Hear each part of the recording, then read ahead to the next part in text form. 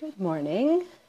Take two of this Tuesday tip video. My connection seems to be messed up again.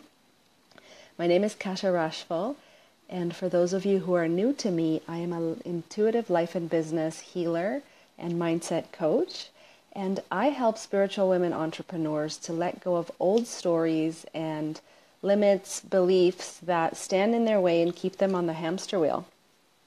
So today I wanted to talk about resistance because inevitably in your business, if you show up and do the work, it will start to grow, and sometimes it can grow very quickly. And if you've never experienced that level of success with your business before, this can actually freak you out.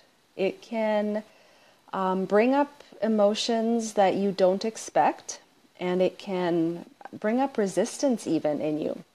I have definitely experienced this, and I wanted to talk about this because, often what happens when negative emotions come up, especially when we're experiencing things like success, it can be surprising. I know it was for me because, you think, I'm doing this, I'm passionate about this, I have this idea, I'm serving my clients, I'm serving the world. And all of a sudden you start to either make money or people are starting to know about you and contact you about things, opportunities, and you start to resist, you start to freak out. And what do you do in that moment? Because whether this happens now at the beginnings of your business or perhaps you've had a few years under your belt and you're going to that next level, it'll happen because all of us have a ceiling for success. Unfortunately, we have a ceiling for success. Some of us have a higher ceiling, some of us have a lower ceiling, depending on our experience in life, in previous work or previous business. There's nothing wrong with having a ceiling. It's knowing what to do when you hit that ceiling. So the biggest tip that I can give you today is be extra kind to yourself when that happens. Because look at it this way. When, let's say you have a friend or a child who comes to you and they're really excited and scared at the same time because something really amazing happened, and yet they're like almost having a panic attack about it, right? They're just, the excitement and the fear is taking up equal space in them in that moment. How would you handle that situation with someone you love, like a dear friend or your child if you're a parent? You probably wouldn't tell them to push through it. Not immediately anyway. You would hold a safe space for them, probably give them a hug, congratulate them. You would love them through it, right? You would tell them it's okay to be feeling this. You'll get through this. Whereas when that happens to ourselves, to us, we don't often give ourselves that courtesy of holding that safe space for ourselves where we can process this emotion.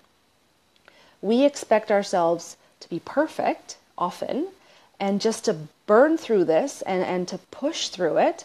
And unfortunately, what happens when we resist feelings that come up like that is they tend to stick around longer.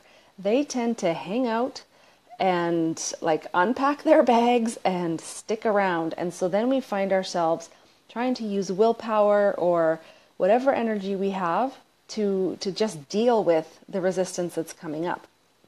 It can be a very frantic time sometimes because here you're experiencing this success and so you're excited and you want more of that.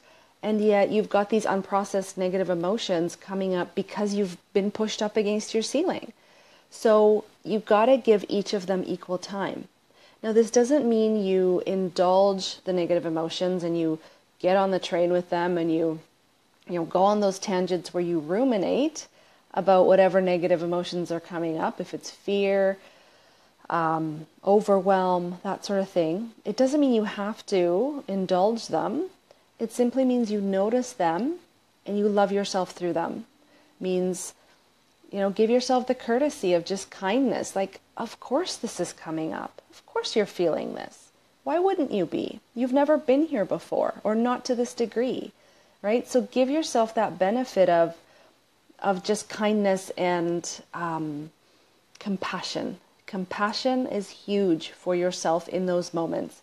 So if fear is coming up, or for me, what happened is I felt like I had lost my passion. Like I would get up in the morning and work from a place of, oh, I have to do this. Like this is not fun anymore. But that wasn't the truth. The truth was I was simply freaking out, and it was masquerading as this resistance to doing what I love, because I'm still just as passionate now that I was able to get through that. And you'll have, this isn't just going to happen once. This will happen over and over as you grow. So this is a skill that's really important to practice. So when you find feelings of resistance coming up, just welcome them. Of course they're coming up. Of course, because you've never been here before, like I said before, right?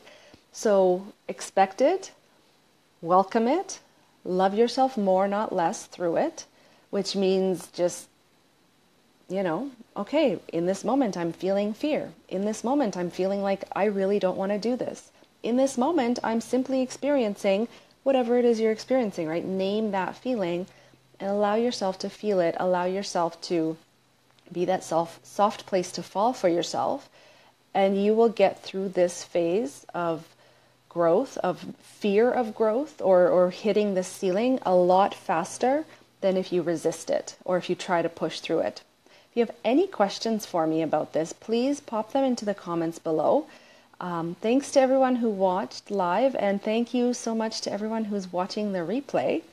And if you find yourself struggling getting through these times of hitting the ceiling, and even though you're being compassionate and kind with yourself, and you feel like you're embracing those feelings of resistance, you're still having a rough time, perhaps it's time to ask for help. That's one of the things that I offer my clients, is healing those old stories that keep us stuck, keep us running on the hamster wheel, because sometimes you need more than just kindness and compassion to yourself. So definitely reach out to me. Let's have an intuitive call. Let's see if working together is a good fit. I would love to support you. Oh, thank you so much for all the hearts and the thumbs up. I love that. And I will see you next week with my next Tuesday tip. And I will pop back later to see if there's any questions, and have an awesome day.